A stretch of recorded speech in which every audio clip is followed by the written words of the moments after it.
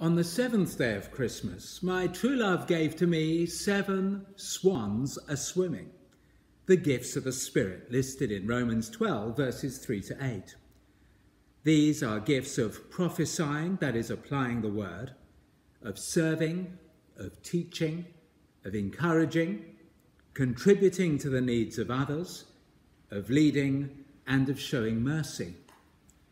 Like using tools borrowed from a close friend, we treat these things carefully and not recklessly. We also need a teachable heart and to grow in wisdom. There is no place for a sense of superiority, as if we could do without others, or inferiority, as if we have no place. For God has given gifts as he sees fit, and we are all members of one body.